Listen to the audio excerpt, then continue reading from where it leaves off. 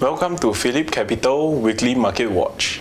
I'm Kervin, Securities Dealer from PhillipCFD. In this week's Market Watch, we will be looking at how the crude oil futures market is being affected by geopolitical risks contributed by Iran, as well as what to expect in the near future. Let us first look at the origins of the Iran nuclear accord.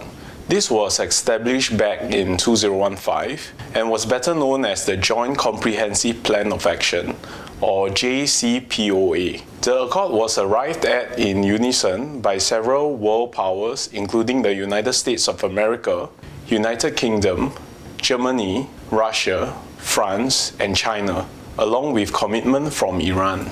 The JCPOA was meant to make it more difficult and costly to weaponize plutonium and uranium. This would inevitably deter Iran from producing nuclear weapons. In return, previously imposed sanctions would be lifted.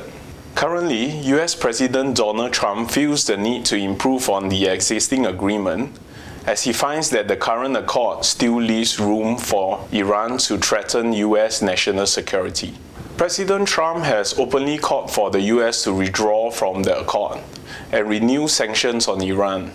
With this, the global market is expecting a supply reduction of approximately 500,000 barrels a day from OPEC's third largest oil producer.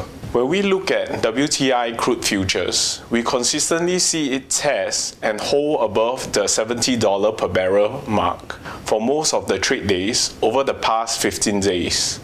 Volatility has also spiked, along with pricing, in the past month of April, spilling over to the month of May.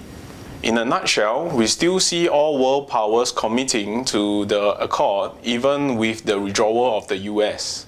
It is also reasonable to say that other oil-producing countries have the spare capacity to make up for the shortfall of 500,000 barrels in the event that Iran faces issue with exporting crude. In the near term, we are expecting some pricing volatility in both WTI and ICE Brent futures. So, what can investors do during such times?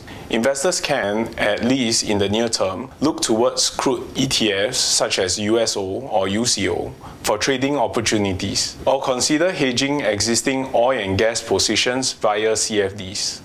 With this, we have come to the end of this week's Market Watch. Please subscribe to us on PhillipCapital YouTube channel and Facebook for more Market Watch videos.